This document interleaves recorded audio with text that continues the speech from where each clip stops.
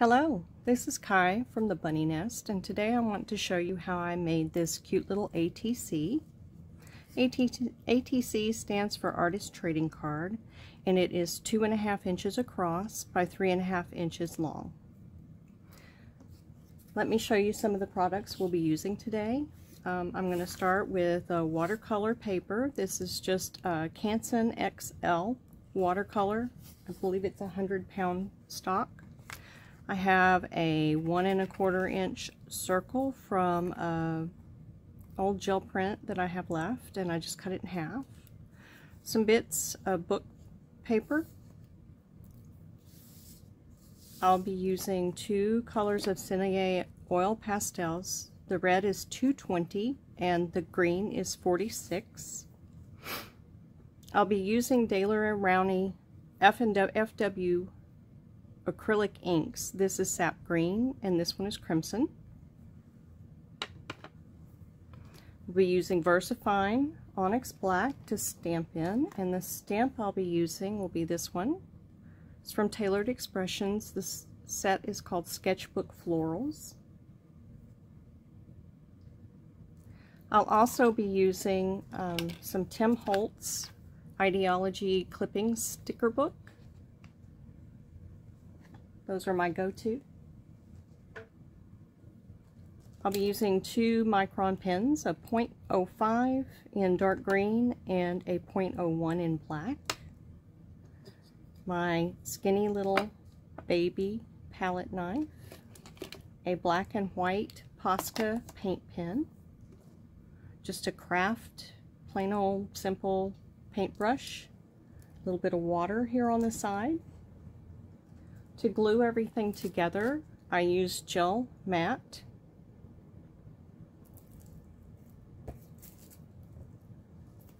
And then I also use some titanium white golden acrylic heavy body because it will hold a texture.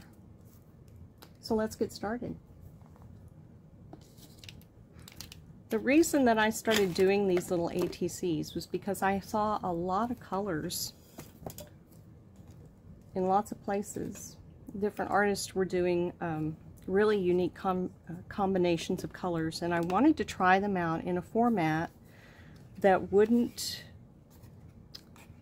commit me to a large space or cost me a lot of money in resources. So I just wanted to have something simple to work with.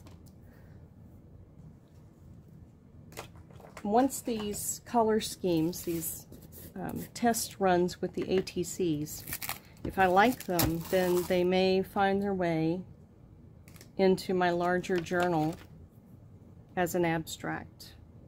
The first thing I'm going to do is I'm going to glue down these pieces of text.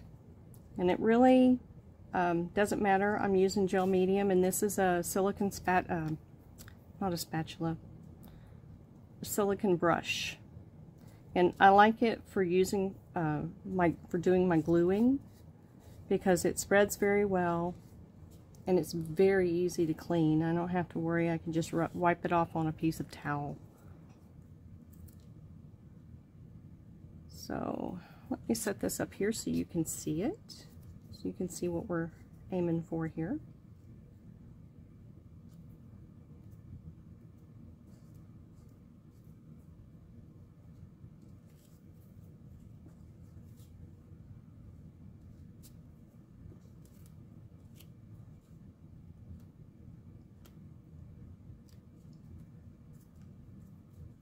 Okay.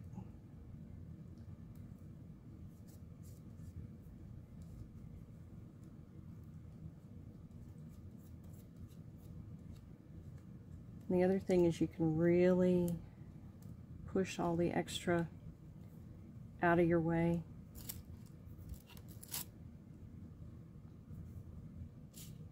And I've used a lot of different things for applying glue, but this for me works best.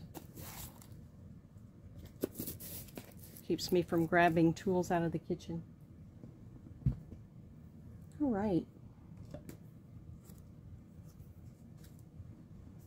Well, I put that away too quickly. ahead and put these on.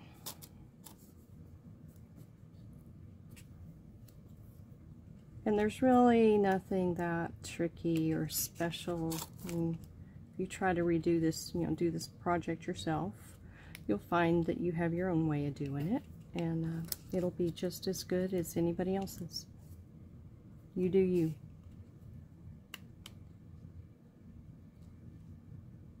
All right. So, make sure that's going to stay.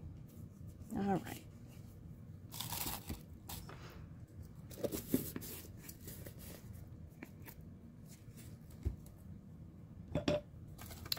Now I'm going to take the heavy body acrylic paint, and I put these covers on my jars just because it's winter, especially.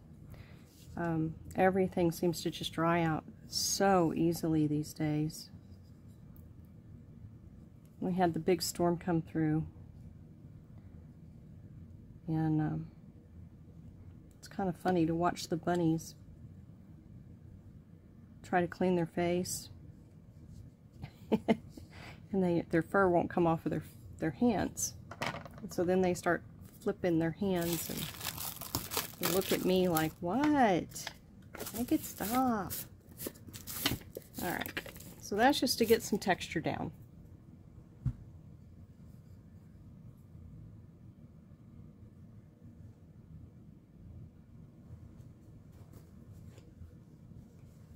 There we go. Okay. So I'm just going to take this. Oh, that's good. Just gives us more texture. It's alright.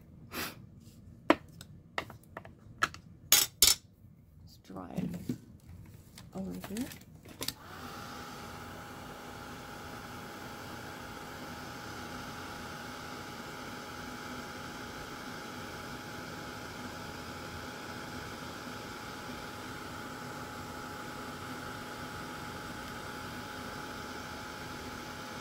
It helps to dry it from the back side too. That'll help your card flatten back out.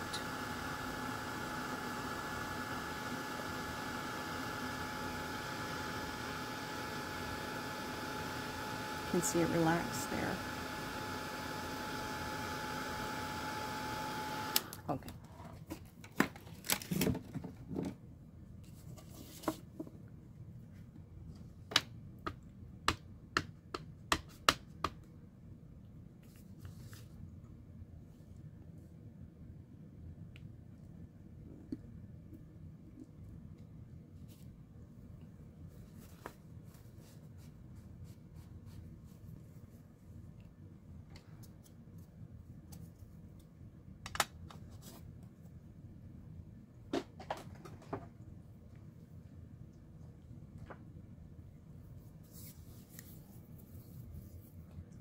Okay, so now this is dry up here. I'm going to go ahead and work on this.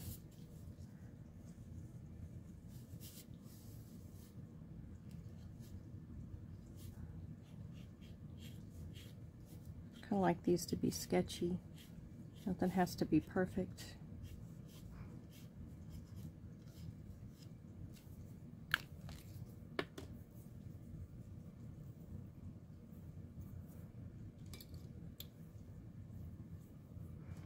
I do want to kind of soften this texture here.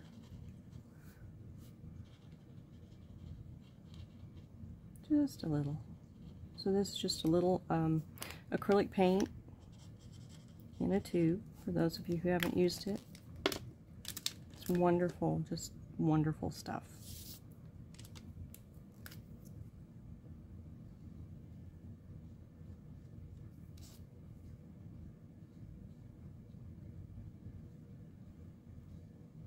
Now you do want to make sure that any glue or paint that you have is thoroughly dry before you bring your microns into it, because they will ruin a nib in a heartbeat.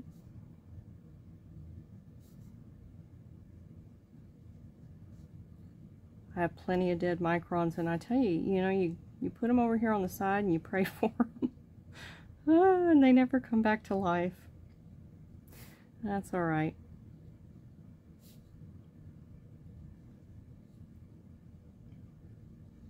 I can use them later to kind of write in, like sometimes I like to scribble into the heavy-bodied gesso or heavy-bodied paint like I have here.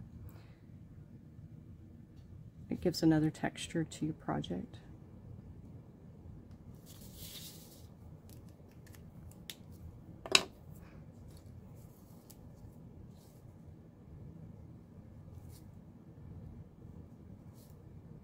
And these are buttery and smooth.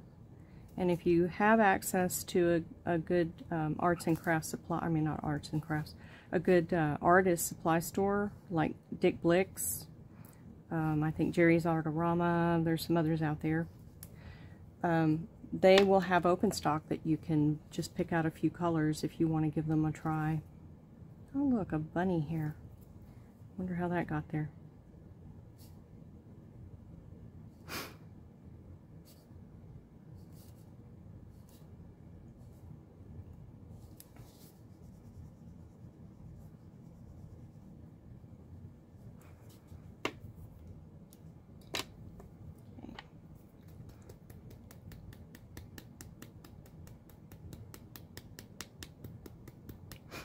Now, FW Acrylics, it's a liquid ink that's made with acrylic paint.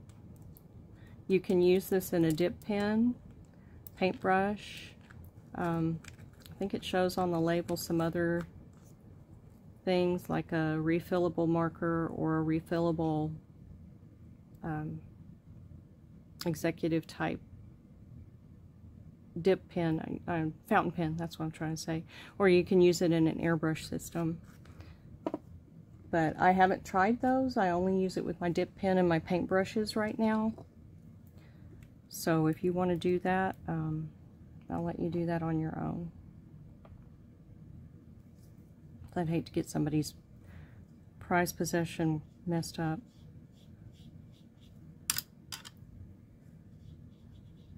And this is why I use watercolor card. These acrylic inks just work so beautifully. And the heavier that you put them, the darker they'll be. And they dry pretty quickly. And you want to stay just loose. You don't want to fill in every spare little piece that you have here.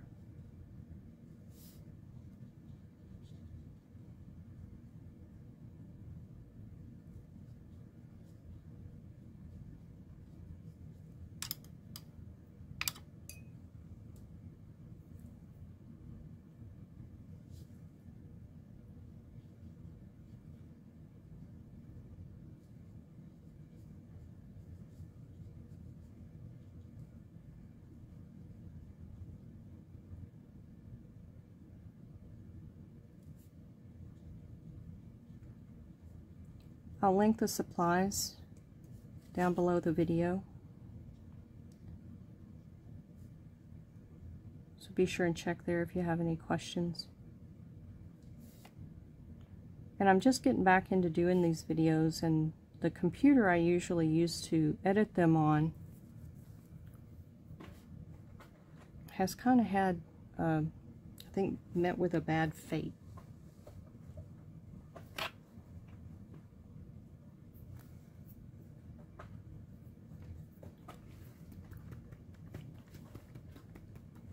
So I'm trying to do this just straight through YouTube, and they don't offer you a whole lot of options when it comes to editing.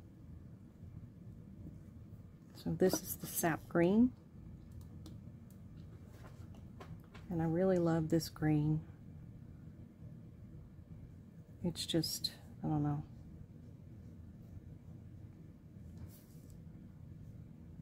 It's just so where I want green to be right now. And see, these little pieces aren't actually drawn in to the stamp. So you can ad-lib. It doesn't really take an artist's touch necessarily to add little details like this, and I think that just kind of livens it up. And really that's all you need for the green. And now this red is dried down a little. Go in here and intensify this bottom part a little more.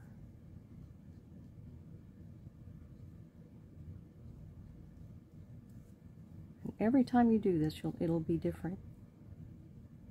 And that, I think, is part of the magic.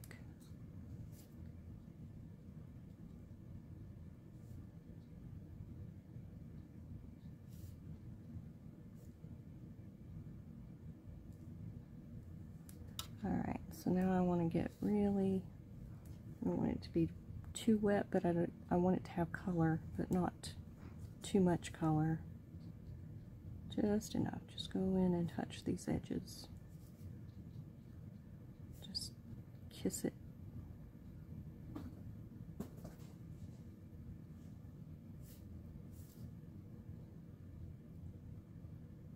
You always want to leave a little bit of white there, because it makes your eye really, really happy, just to have that little bit.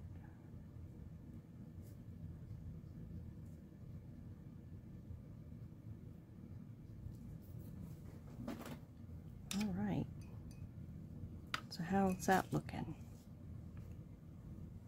Kind of getting there, aren't we?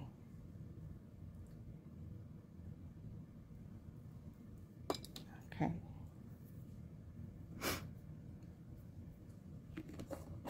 Cap on everything before I make a mess. Oh, there's one other thing we need.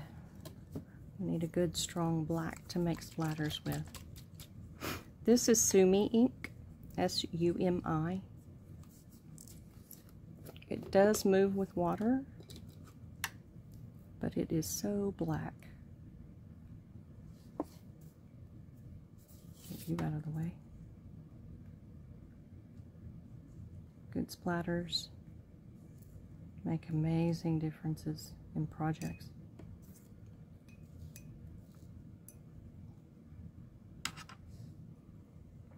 Now, the one thing I didn't do, I prepared this card before I worked on it years ago, it seems like now. I will take a stack of cards and I will just go and glue on the text paper. I'll maybe do some random stamping, and these are little bits of, you know, where I cleaned off a stamp that I had used on something else. So the backgrounds are always going to be a little bit different, but you'll see it'll work out just fine. So let's heat this up again.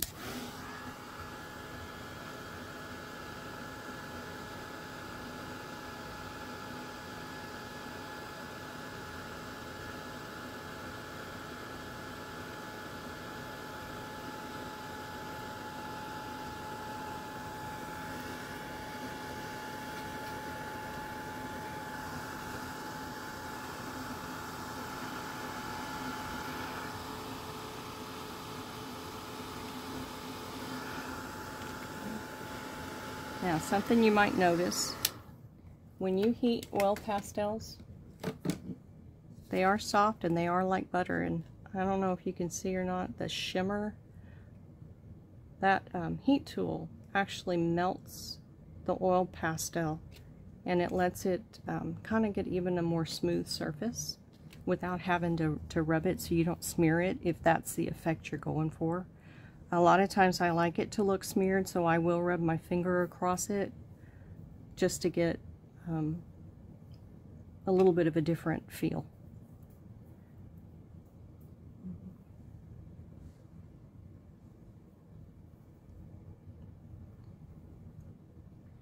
Now for my edges, I like to take the pad and just rub along the side like that. And you can see that's a little bit wet, so it will smear ever so slightly. And see, that's how you get that texture.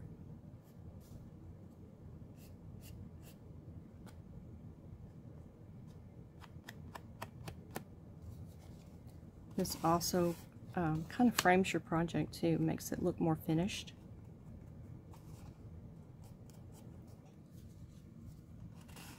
Brings everything together, all the elements on the page. They just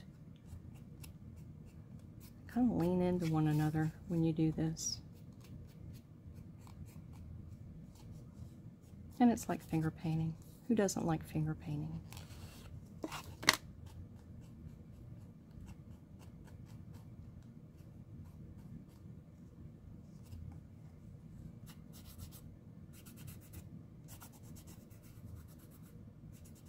And see, that's hard now. So we're getting pretty close. I'd like a little bit more green, so I'm going to do something dangerous. It's always dangerous.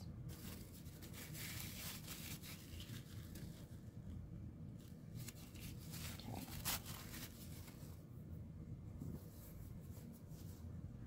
Just get my towel here just a little bit damp.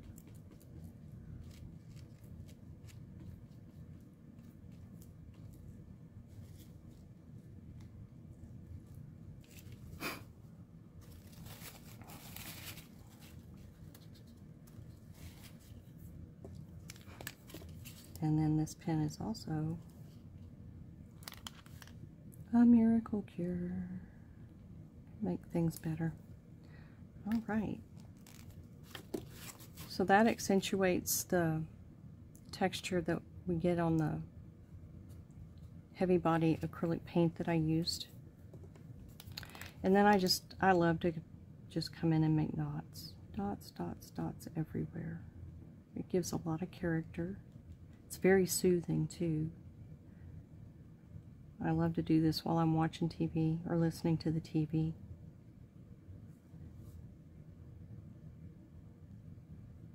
It also helps it adds value and contrast to areas. So if you feel like something's not dark enough, but you really don't want to go in and add a lot, like a big swath of black paint or ink,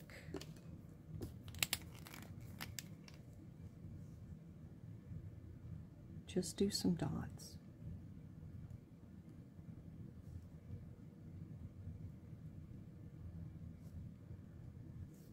Same if you want to lighten up areas.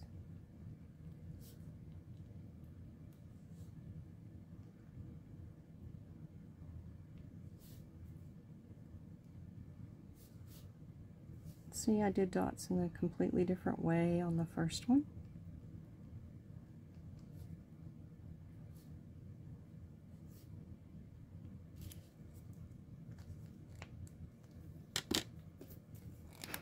And I did some down here too.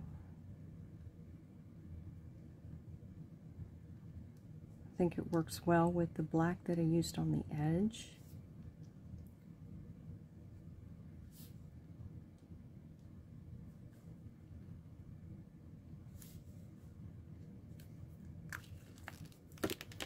And then sometimes you need to come in and just clean up little areas, or if you want to make them a little bit stronger. Sometimes if you paint over the lines will kind of disappear. And these are not projects that you can always put back in a MISTI and restamp, although I've certainly done that a lot of times, but I usually plan ahead for it. But on this one, the simple stamping really wasn't that big of an issue. So there you have it. Oh, we got one more little thing. Two more little things. Getting ahead of myself.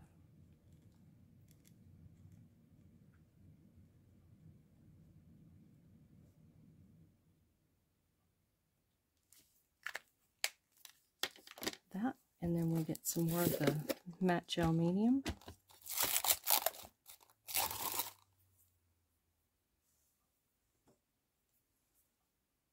And stick down that sentiment.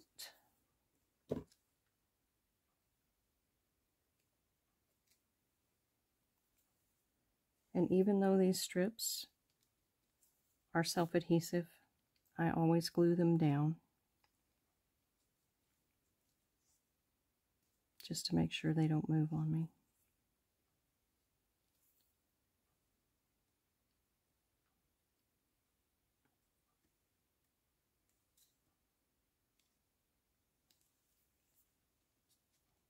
All right.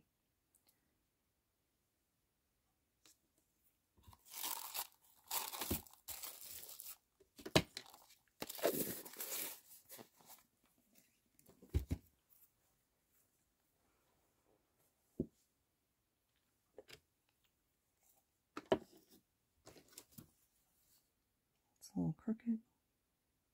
Bring it up just a hair. It's another good reason to use gel medium. You got a minute before you are stuck with it for life.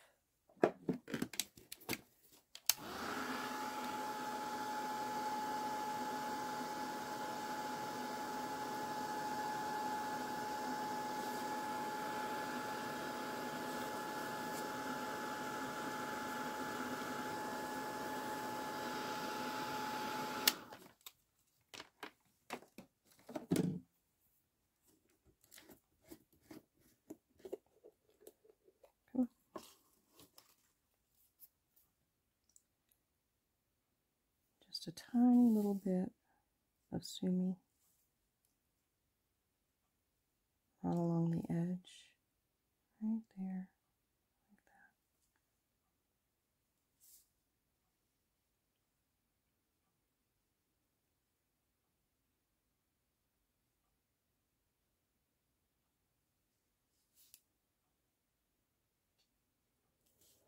that. And there you go.